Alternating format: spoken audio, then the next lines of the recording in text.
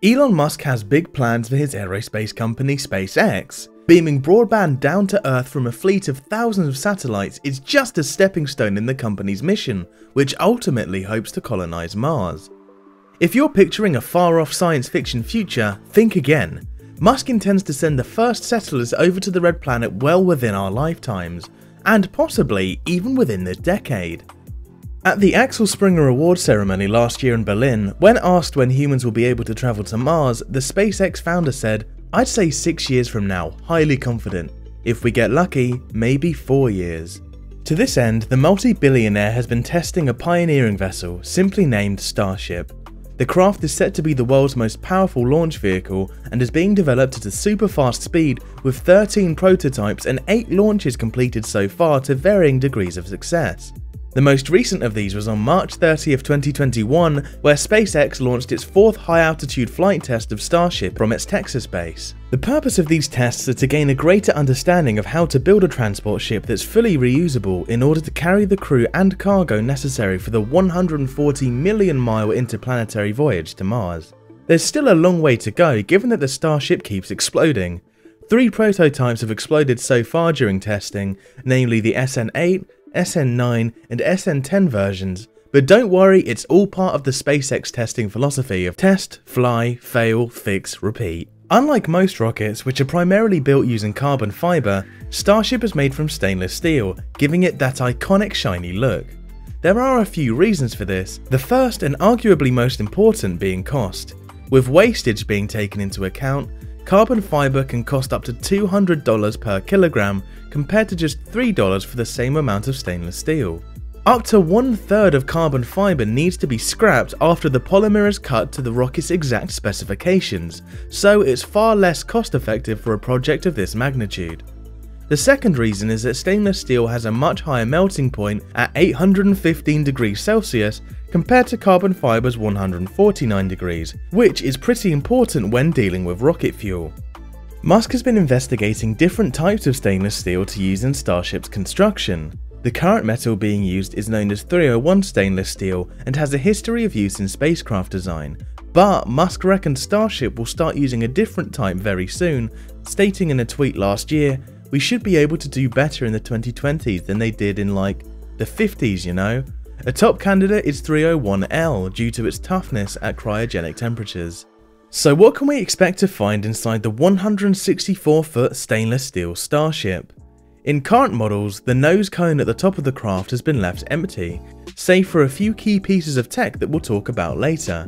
But SpaceX plans to turn this space into a functional cargo bay and crew quarters for around 100 passengers to make the trip to Mars.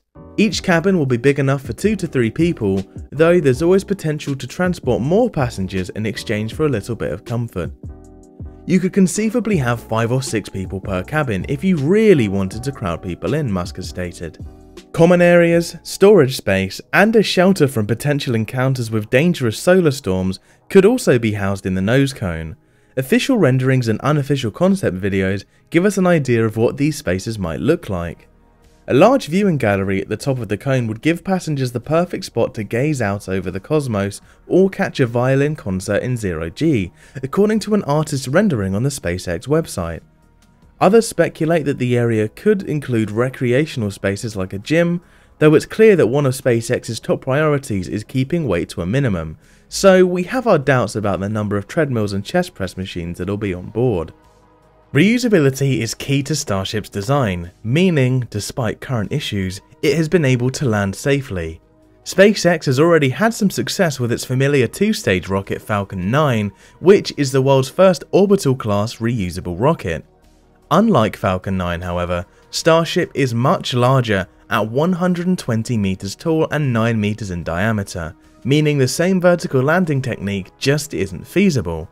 Instead, the way Starship handles re-entry and landing is by extending flaps on the side of its hull to create drag and slow the descent using Earth's atmosphere.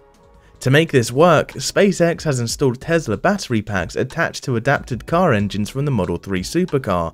Inside the nose cone, these operate the actuators that extend the flaps. Below the nose cone, the lower 2 parts of the rocket house the all-important fuel tanks. These are separated into liquid methane and liquid oxygen, which is an unorthodox combination for rocket fuel. SpaceX chose these cryogenic liquids because they are less dense than hydrogen, which in turn makes the whole spacecraft lighter. Another reason for the oxygen/methane mix is that it burns clean, which is crucial to the aerospace company's mission to man return flights. The tanks actually take up the most space on the rocket, as together they need to hold a huge amount of fuel, 1,200 tons of it to be precise. They are separated by a single bulkhead called the common dome, which takes up half the space that the conventional two bulkheads would. There's one part of the nose cone we haven't mentioned yet, and that's the header tank. There are two of these on board the Starship, with the other located in the common dome bulkhead. They're each filled with separate reserves of oxygen and methane to be brought online during the final stages of landing. These play an important role, as after the 6-month-long interplanetary journey is complete, the main fuel tanks will have been mostly exhausted. These reserves are crucial, and if the fuel inside them is inadequately pressurized, the vessel could very well crash and burn during landing, as we saw at the launch test in December. Let's hope Elon and the SpaceX team fix that particular quirk before sending the first crew to Mars. The final part of Starship's design is the engines. There are 3 of SpaceX's Raptor engines in the ship's current iteration, which are optimized for operation at sea level. The company plans to outfit future versions of Starship with a total of 6 engines, 3 of which will be optimized for vacuum conditions in space. These will have a larger nozzle diameter of 2.8 meters compared to the current Raptor's 1.3 meter nozzle. Starship isn't just about going to Mars.